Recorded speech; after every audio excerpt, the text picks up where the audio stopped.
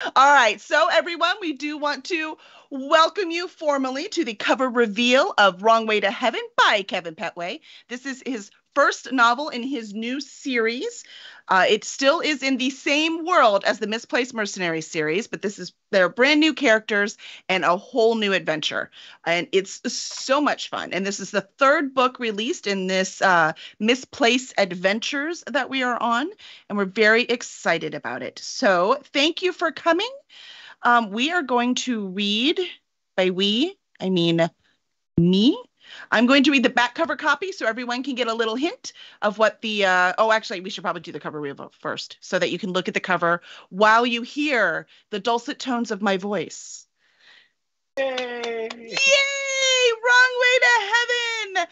I do want to ask, unfortunately, it looks like the artist could not be with us tonight, but she's amazing. And I know when you first saw the cover, you were like, I think we need a few changes. And I think it's hilarious that you came up with like a whole list of changes. And your wife Lena, because this is what she does for a living, right? She does the graphic design for a living. So she was like, she made a video to make it very clear of what y'all were taking, and I sent all of it to Molly, and Molly just made all the changes. I mean, what was that like to actually have someone that just totally worked with you? It took no time at all, and then it was perfect. It was exactly what we wanted. Yeah. Is that the typical experience with working with an artist? No, God, no. Not even remotely. So excellent. So as you can see, each series has a different color, and Kevin Pettway's color is orange. There's a lot of desert involved with his series, at least with the first one, and with where the people are from. And because the main character, Masika, which I will tell you a little about in a minute, she is from, tell us where she's from, Kevin. She's from Egren, which is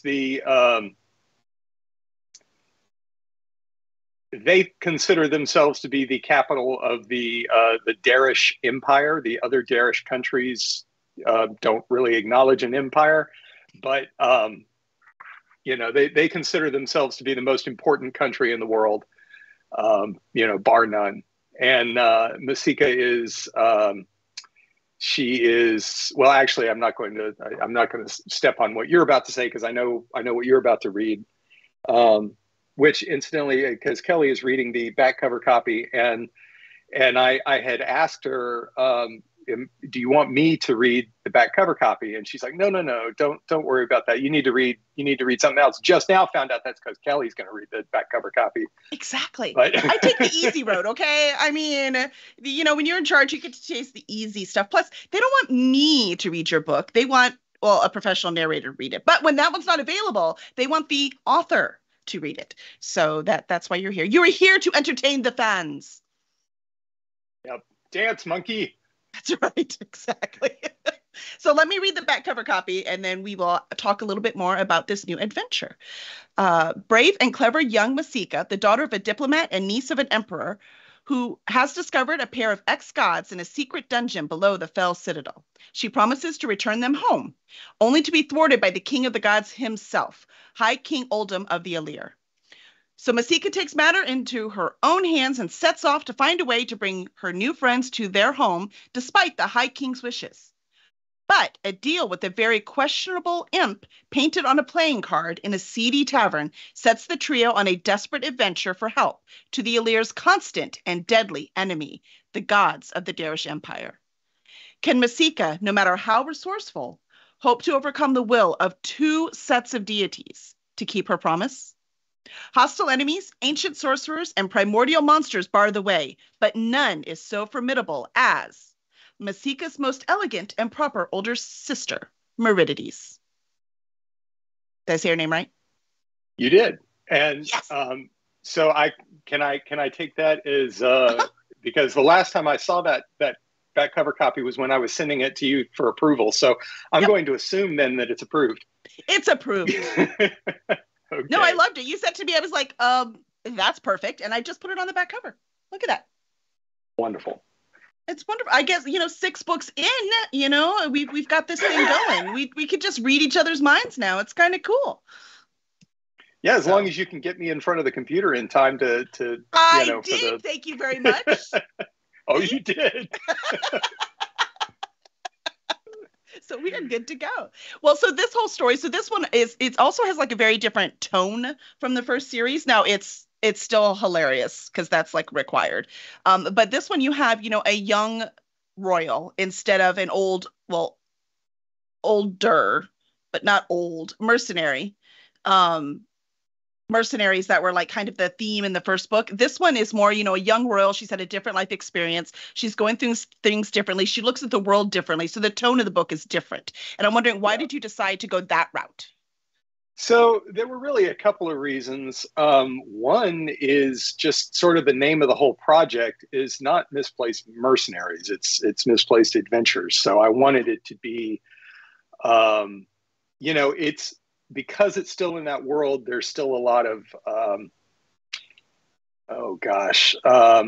there's that sort of hard bitten quality to it. But Masika herself is much more optimistic and generally happy. Keen was, he was always trying to look behind people's backs and see the angles and try to figure out how everybody was trying to screw him, which generally they were. Mm-hmm. But Masika comes from a whole different place. The idea behind her is that she's somebody who's never faced a lot of adversity because she's never had to. She grew up very privileged. Mm-hmm.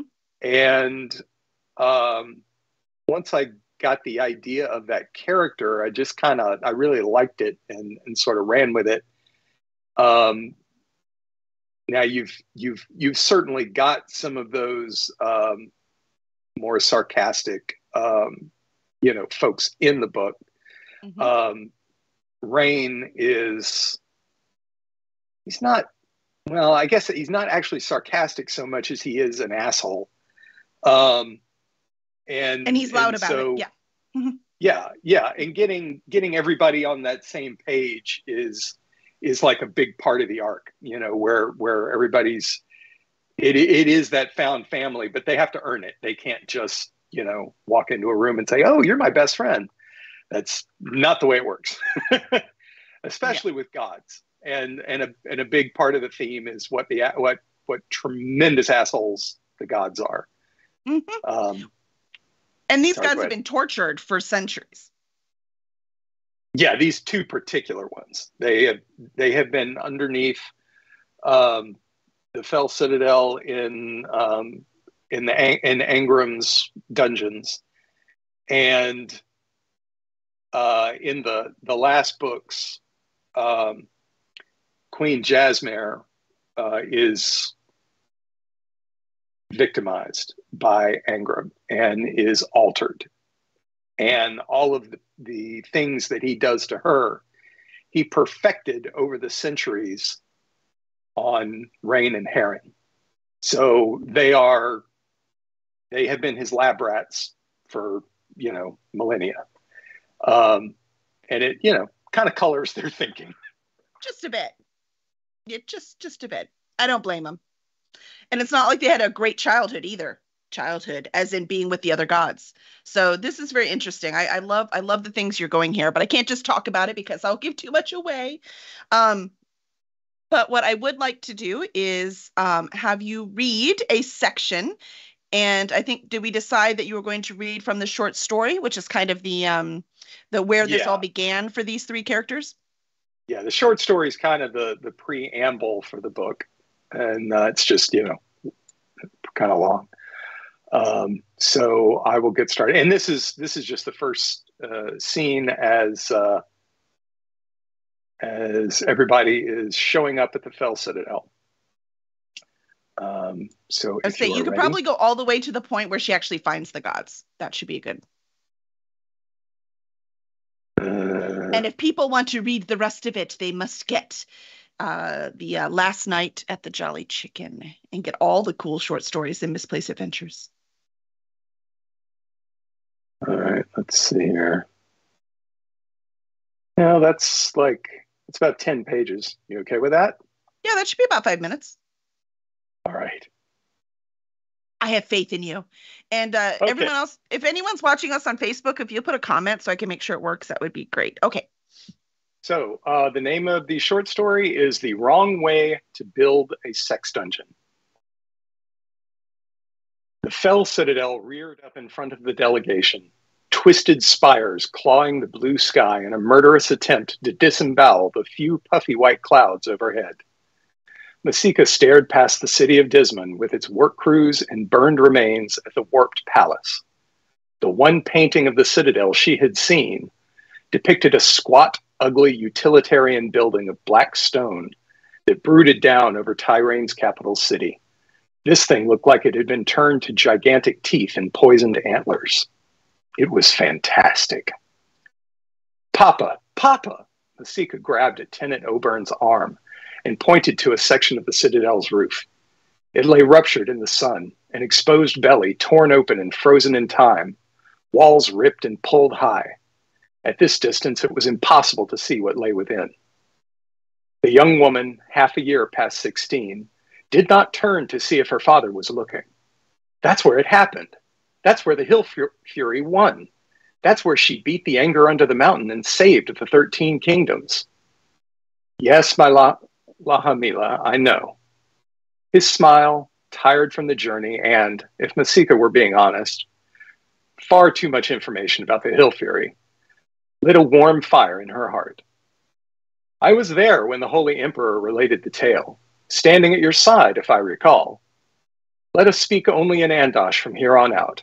Garish may be the more beautiful and sophisticated language, but we will be seen as condescending if we use it in the Fell Citadel. Yes, Papa. Lahamila was his pet name for her. It referred to the brilliant and beautiful flares of purple and gold light that reflected off the flame cliffs at sunset. To Masika, they meant boldness and daring. To her father's opposite side, Meritities rolled beautiful eyes heavenward and pursed full lips. Masika's older sister did not approve of her enthusiasms and was determined to undermine the Hill Fury's memory anytime she could. Still, beyond her elegant and silent display of frustration, she did not mock Masika. This time. Shouting workmen pulled Masika's attention as they winched a tall wooden frame upright, rebuilding Dismon one home at a time. They did not dress for the chill, their pale bodies long acclimated to the constant wintry conditions here. Masika, her father, and the entire Egren delegation, by contrast, were wrapped tight in as many layers as they could wear and continued to move. The bright colors of their clothes, in gold, reds, and greens, as well as their dark faces, marked them as alien as they could possibly be in this dour place. The citizens watched them pass, though without the hostility Masika expected. Just 3 months ago, these people had been at war with Egren, although none of that had been the doing of anyone out here. A cold breeze blew the stink of old fires and charred timber into her face. They were here as an official proxy to the Holy Emperor Kasek V of Egren, Masika's uncle and her father's eldest brother. Tenant Obern had a reputation for honesty and compassion, unlike the rest of the family, that made him the perfect representative for missions like this. He was to express sympathy without responsibility and see if he could tease out any new opportunities for trade that would benefit Egren. Meritities, a shark in Egren court circles, was here to watch their father's back and listen when no one else was. Masika had no formal place in the proceedings, but there was no way she could let her father travel to the site of the Hill Fury's greatest victory and her death without her. Tenant Obern doted on Masika, which contributed to Meritides' disdain, and had allowed her to train with her granduncle on her mother's side, Mahu, a member of the Emperor's veiled breath. Tenant trusted both of his daughters far more than their mother felt was wise. Do you think the Hill Fury's body will be here? No, probably not. King Keen probably took it back to Greenshade with him. Tenant chuckled and patted his daughter on the head while Meritides looked away. Behind them, the rest of the delegation trudged and shivered in front of their carriages. They were here to be seen offering support, whether or not they actually provided any. Can we go to Greenshade next? The state functions Tenant, Meritities, and the rest of the diplomats attended proved unutterably boring, and Masika soon vanished to search the citadel on her own. Her sharp-eyed mother would never have allowed it, but Papa took his job seriously and was easily distracted from watching inquisitive teenagers. Not that he would have stopped his favorite daughter anyway. After visiting the throne room above, the palace torn open to the heavens where the hill fury destroyed the demigod Egren, the anger under the mountain, Masika decided to go low and see the catacombs where Egren had lived for hundreds of years, maybe even longer. She borrowed a lamp from a servant and tarried a moment at the doorway to the deep corridors, a chill in both her flesh and her soul. The brightly colored linen she wore, patterned and flowing, were beautiful, but not warm. Scary place, isn't it? Masika whirled, her hand on the hilt of her knife, to face a man in a wheeled chair, an expression of wry amusement on his face. "You're a pretty little thing." The man was thin with a pointed beard, once dark red but now mostly gray, and he sported a jagged scar that ran down his forehead beneath an eye patch and over one cheek. "Egren delegation? You must be Tenant Obern's youngest. Masika? Little? Who did he think? Oh." Her hand dropped away from the knife. "Masika, your grace." She bowed her head. The man was Prince Cantal Swiftheart, brother to Queen Jasmare. "She might be in a little bit of trouble here. I was just getting away from the boring old shits upstairs and looking to see where the anger did all his angering." Cantal grinned at her, open and disarming. "Yes, sir." Tension released her taut limbs. Would she become the first to see the anger's lair outside of Dismond's royal family? Pride swelled in her chest. "Well, come along then, and we'll go check it out. I was the one who found the soul of the dragon's wife down there, you know. I saved Greenshade, at the very least." Masika's head cocked to one side. "I thought the Hill Fury did that." "This does Gates, girl," Cantal said, waving an arm in front of himself. "Isn't it enough that woman got credit for everything else? Now you want to give her mine, too?" It took another 20 minutes to get down to the actual nest of the dead monster. Cantal was extraordinarily adept at navigating his chair, controlling it to the extent that even the numerous stairs offered little obstacle. Acrid mold polluted the freezing air. Cantal held the lamp and illuminated Engram's black stone chambers. Rotting shelves held broken bottles in the front room, and the adjoining chamber was another filled with human remains. A shattered mirror stood sentinel over a hallway floor covered in bright edges, and a green wooden door lay open into a tiny library of musty books. The feeling of being in a haunted place of ancient evils that watched with malevolent hatred was easy enough to ignore. Masika, after all, had a sister. Excitement vibrated her arms and legs. Meritities would die to know where Masika was this moment. Or maybe not. Meritities did not seem to care much for anything that could not be done in an expensive gown and a face full of makeup.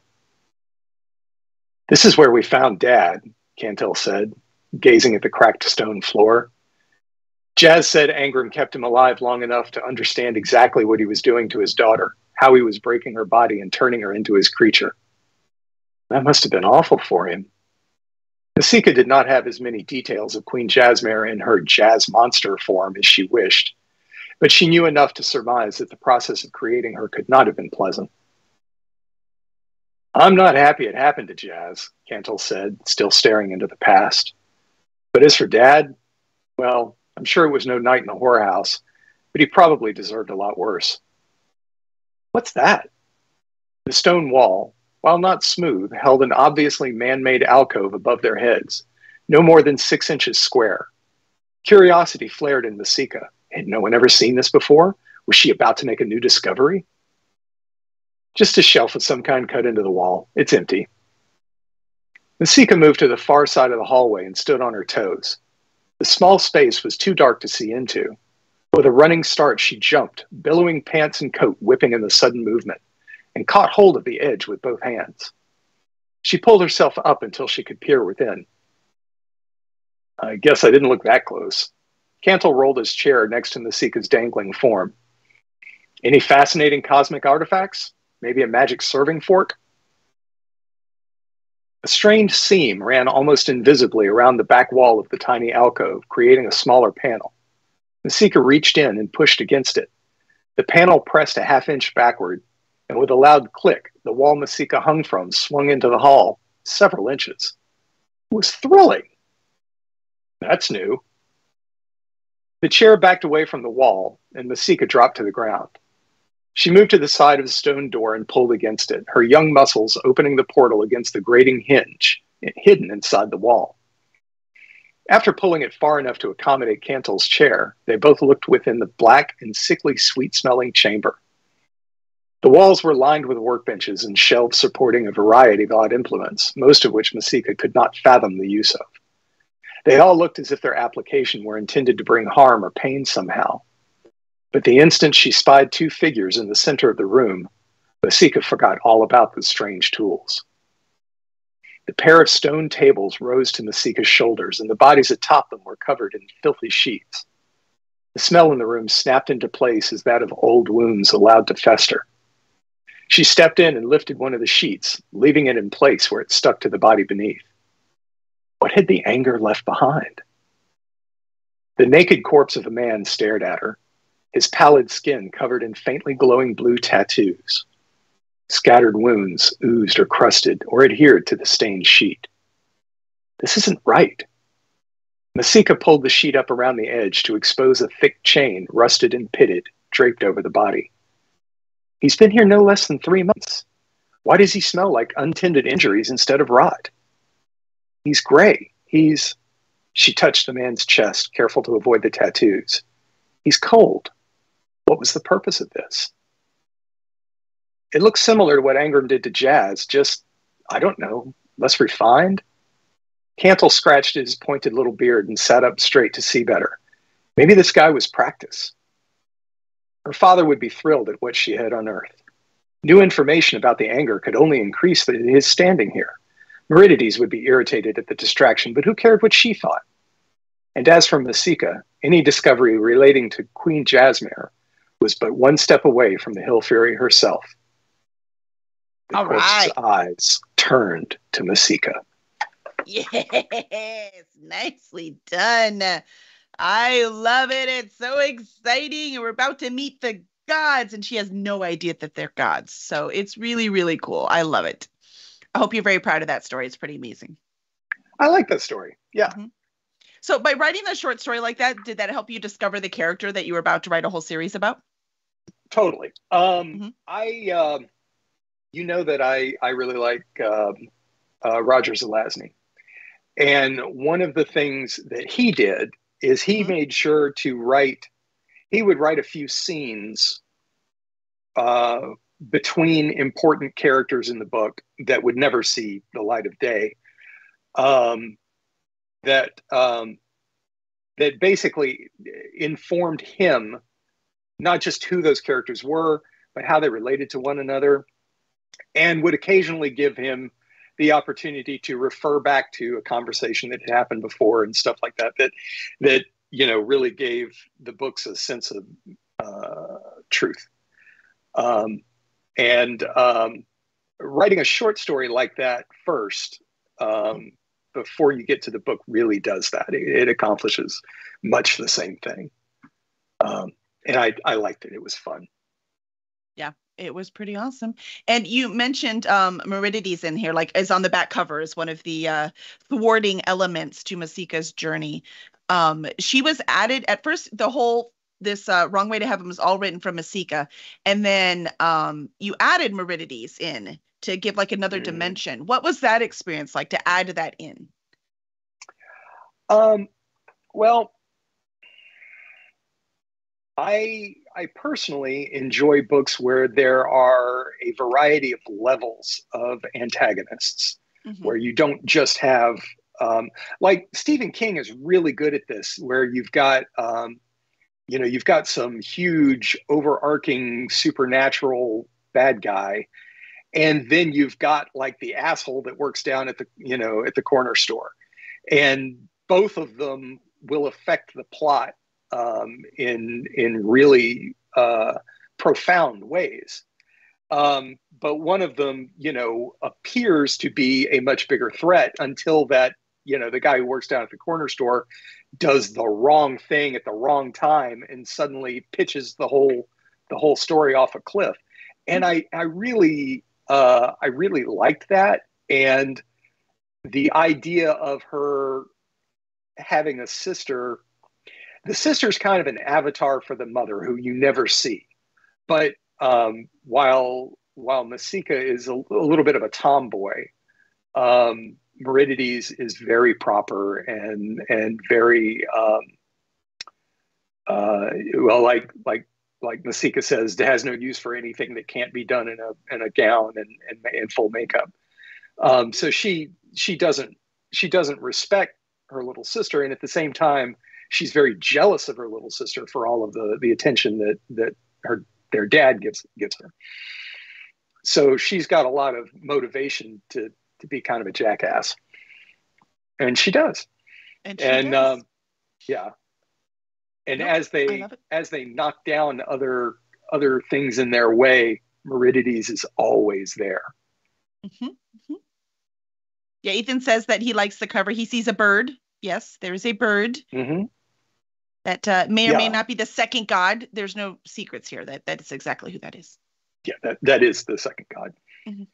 And you can pre-order this copy now. And also, Kevin, where can people find you and your work just in case they want an advanced reader copy?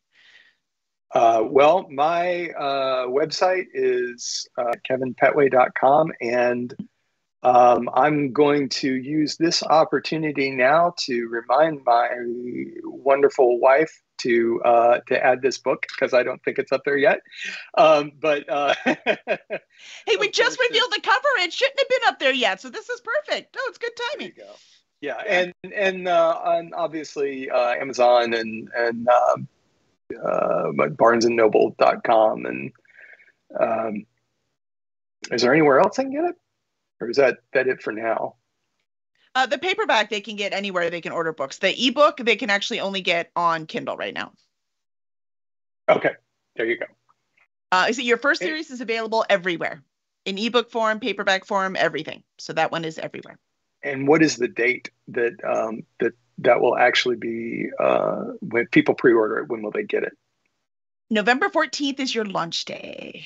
November. Okay. Yep. Tuesday, November 14th is the launch. So we will see you back for that. And we will have us on as the editor, and we'll have. I'm going to put that one on my calendar. Yeah, that's probably one you should have on there. Yeah, you know those calendars that I email you. Yeah, it's on there. So yeah, that's the date. And so the release will be then, and that will be the next one. And so we are very excited for this, and it's incredible because you never know when an author hands you a new series what. It's like, sure, I love this series, but can you do this again? And I was like, ooh, he can totally do it again. It's amazing. So you're going to love it. So we'll put it up. You can go to our website, curseddragonship.com, and you can find the books there. You can pre-order it there. And you can, because it'll send you to the link. Or you can look at the show notes after we're done recording. We'll make sure to get those up, and you can pre-order it there. Or go to kevinpettway.com. You could join his newsletter, which he also has a free story from the first series on there. And then you can get art copies that way. So thank you very much, and we will see you soon. You have any last words, Kevin? Even though Masika and Meritities and Rainn, Heron, these are all new characters. They are related to older characters from the previous series, and there are definitely people throughout all of the books that will pop up here and there and have their little cameos or more prolonged scenes with with our heroes. So if you liked the first books, you had your favorite characters. It's very likely that you'll get to see them here and there throughout this series. So excited. That was it. That was all I was going to say.